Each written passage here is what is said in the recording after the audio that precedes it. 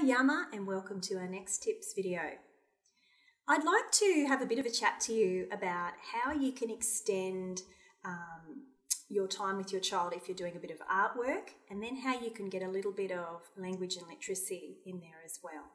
So for instance, I had a little friend and she has drawn a lovely photo here of a ladybug, and what happened next was her dad said to her, "Can you tell me about your picture?"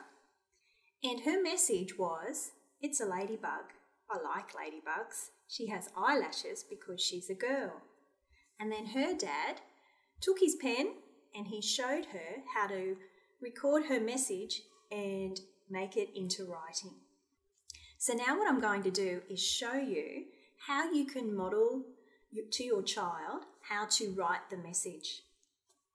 So the first thing that my little friend said to her dad is, "It's a ladybug." So what I'm going to do is show you what I would do if I had a little person telling me a story about their picture. I would say, "That's fantastic. Your message, 'It's a ladybug,' I can write that down and make it into a story."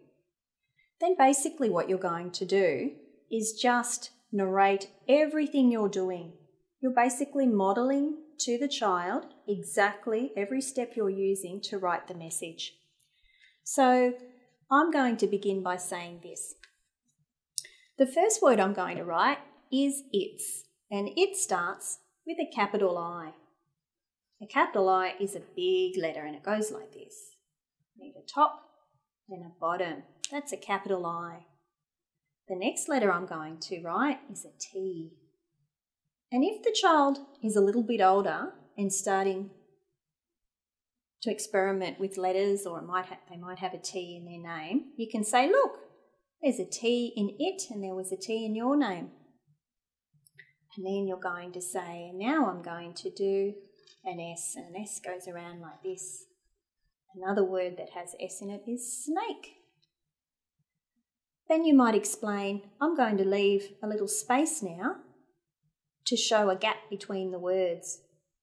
It's a." This is how I write a lowercase a. I go around and up and down.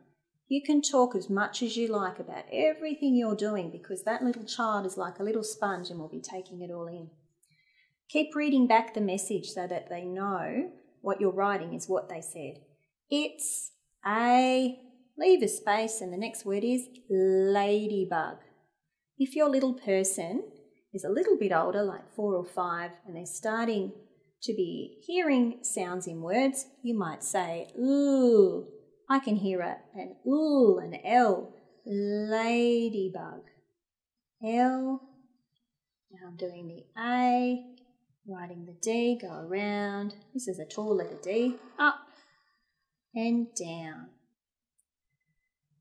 If your little person has a name that has a Y in it and you know that they are beginning to practice writing that letter, you might say, "Okay, it's your turn," and pass the pen over and say, "It's your job to write the Y." And then your little person is sharing the experience with you. So you keep writing and talking about what you're doing every step of the way, using all the language about writing for your little person to take in. The next thing you can do, because we're at the end of the sentence, is you can talk about a full stop.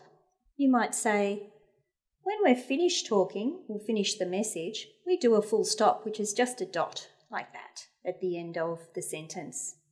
It tells us that we've finished with that sentence, and then you might read it. And because it's the little person's message, they're going to be able to read it with you. Let's read it together, and then you point to the words, "It's a ladybug."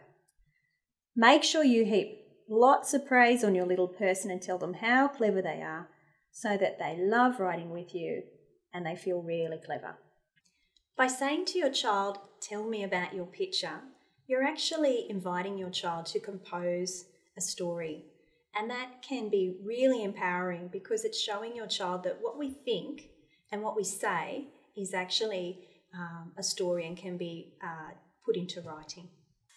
So as you can see, by modelling or doing some shared writing with your child, you're going to start to use the words that explain writing. You're going to be offering them a little snapshot into how writing works, and all of these little experiences are going to really help them when they start school.